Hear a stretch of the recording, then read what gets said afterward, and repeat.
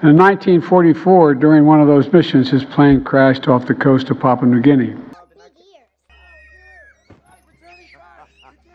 And like so many soldiers who served freedom's cause during that time, my uncle's remains were never recovered, never found.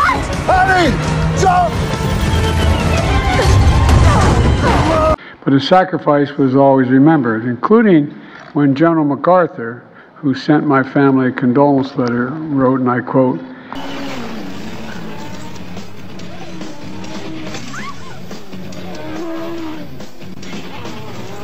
"He died serving in a crusade from which a better world for all will come. A better world for all will come." My friends, our nations come together here today. That's why they came together in World War II and why we are today. Because our objective is to build a better world. Lies, lies, and more lies, and lies on top of lies.